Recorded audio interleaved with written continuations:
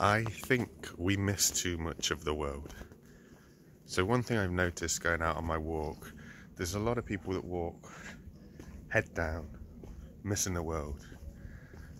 And it's something that I have consciously tried to do myself, is just to be a little bit more heads up. One, because I just feel it's like a confidence thing in a weird way.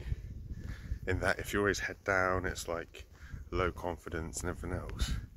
And if your head's up, I don't know, it kind of forces your posture to be a little bit more up. It kind of opens your airway, as weird as it is, up.